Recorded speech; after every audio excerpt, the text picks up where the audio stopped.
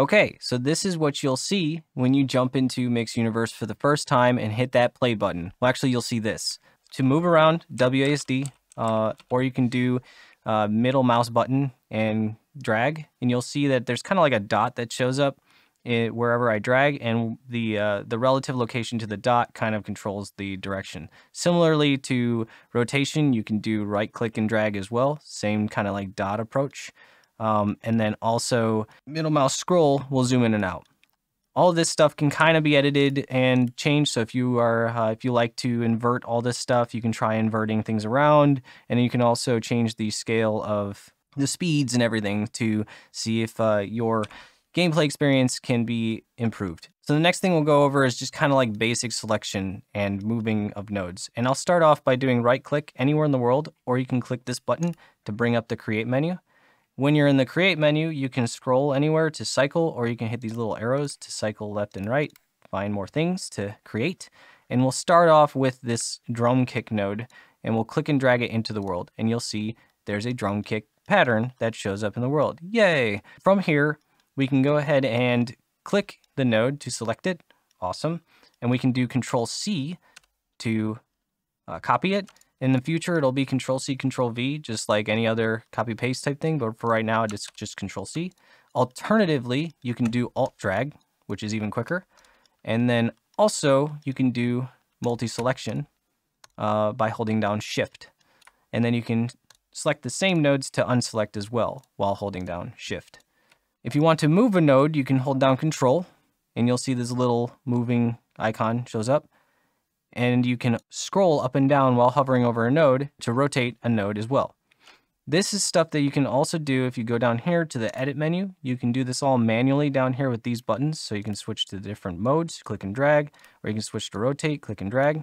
With multi-selection, you can go ahead and click multiple things to get going.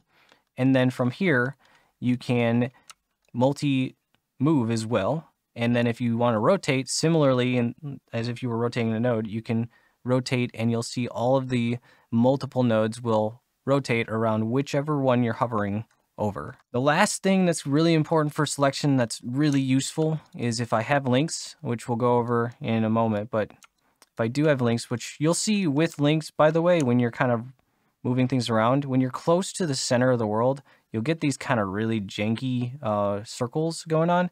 That's because there is a grid. When you do snap on down here, you'll see when you hold down Control, there is an actual cylindrical grid. And this grid is kind of a remnant of the past and will be edited in the future. But the reason why you see those bends show up is because you kind of get aligned to the same type of node on a layer in the grid.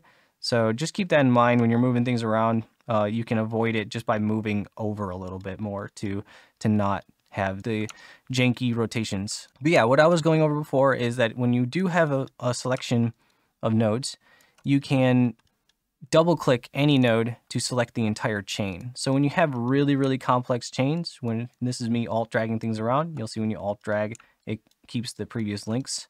If you want to select everything across the chain, you can double click the beginning of it, then move everything around really quickly this way. So this is a very, very powerful way to move things around, to control things. You can also kind of double click. You'll see the direction of the links are indicated by the movement.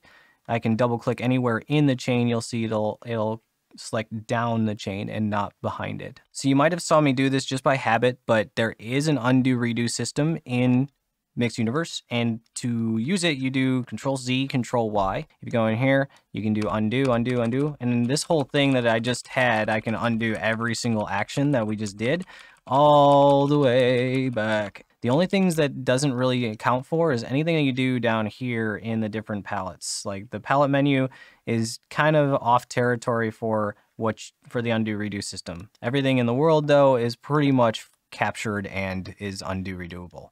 And the last thing to mention is for focusing, you can hold down F when you have a selection to focus on a node and rotate around the pivot of that node pretty easily to edit it better. This works too for multiple selections. So if you have a big selection, it'll do the average location of those nodes.